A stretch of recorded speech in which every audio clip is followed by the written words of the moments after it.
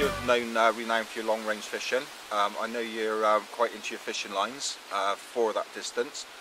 We've got a line here called Zero. Can you talk me through it and let me know what you know about it? Can do, yeah. It's well, we start off with the diameters. It's a 12-pound breaking strain.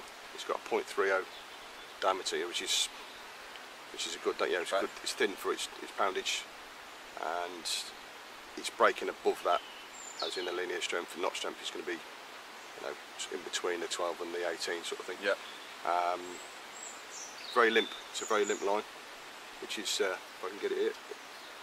So because it's limp, obviously when it comes off the spool, it's not going to be. If you get the stiff little wiry lines, they're like tick, tick, tick, they're always trying to catch. Okay. These will absolutely fly off the spool.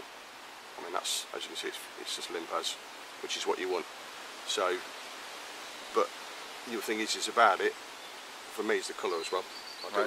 That's one of my favourite sort of colours. Yeah. I call it a gun smack. I don't know what they were going to put it as, but it's just the sheer strength of it as well, which is on a casting line you don't normally get.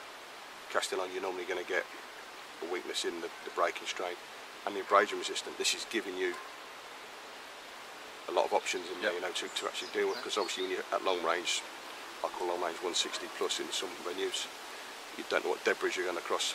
That will stick up, it will stick. Yeah. It'll be there, still be in one piece strong. Yeah. The other thing is we want to talk about is the relatively low stretch factor. And if you're fishing at long range, what you don't want is a line that's going to be very, very bungy. Okay. Because bite detection is going to be, the fish could do 30 yards before you've even known about it. Because it's got a relatively low, it's still giving you a little bit there. And obviously you're not going to get the same as braid, but it's giving you that little bit more detection of a bite, which is what you want.